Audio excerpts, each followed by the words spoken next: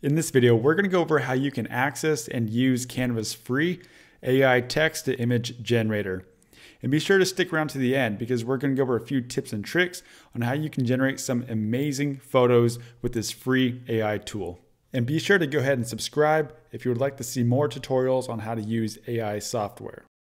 All right, first off, if you haven't already, you'll want to sign up for a free account. And you can log in with your Gmail or Facebook account or just sign up with a regular email. Once you get logged in, just head on over to the upper right-hand corner and click on the button that says Create a Design. And for today's tutorial, we're just going to be creating a regular Instagram post with the AI image generator. Once you select the design that you would like to create, just head on over to the left-hand sidebar and click on the icon that says Apps. From there, currently, the very first app is the AI text-to-image generator, and you'll just want to click on that. And if you don't find the application there, I will be putting a link that will bring you directly to the text-to-image generator in the description of this video, so feel free to always click that link as well. Canva always has a few inspirational prompts that you can click to generate an image, and if you'd like, you can just click one of those, or you can type in your own prompt into the text box. And then you can also select a style as well. For this tutorial today, I'm just going to click on Surprise Me and see what Canva comes up with.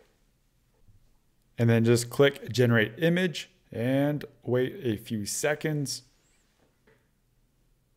And there we go. Just like that, Canva generated a few original images.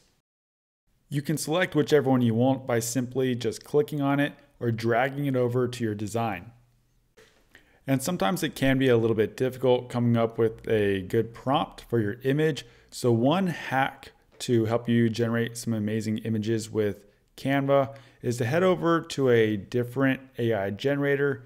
Something like Dolly will work really well. And all you have to do is just head on over to their image collection and scroll through the images that have already been generated.